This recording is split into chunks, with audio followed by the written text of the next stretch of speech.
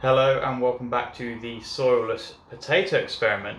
I will drag the bucket in and you can already see we have some canopy growth. So these emerged about 6 or 7 days ago.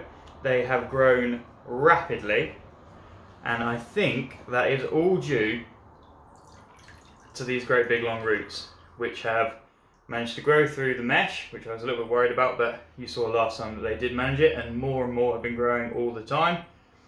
And yeah, so they've got all that access to water, nutrients, and there's a small air gap at the top in the bottom bucket, which gives them access to some air as well, which is very important. And they are growing, chuffing quickly.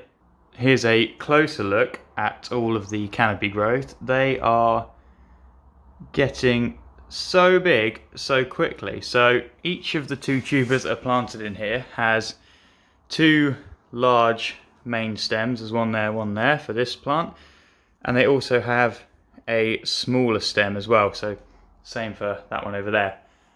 Now the biggest stem for each plant was the same size as the smallest maybe 4 or 5 days ago, so that shows you how quickly they are growing. This one over here is even bigger, although actually looking at it from this angle, slightly less leaf area, but taller for sure.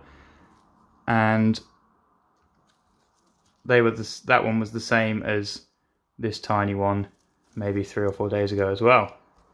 I think there's probably a couple more stems yet to emerge, but I don't want to root around too much, risk damaging them, which I think I did to a couple of leaves on one of these. Show you the roots again, a little bit closer up.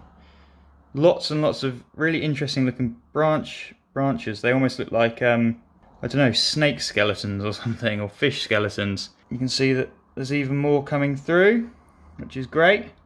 They're going to need them, and they haven't used very much water yet, but that's fine because the canopies are only small, so the transpiration rate is going to be very, very low at the moment. But I think as these canopies grow and these leaves get bigger, all these small leaves grow and expand, they're going to start using a lot more water. But yeah, they seem to be doing great so far, and I will update you again maybe in a couple of weeks when they've got even bigger. See ya!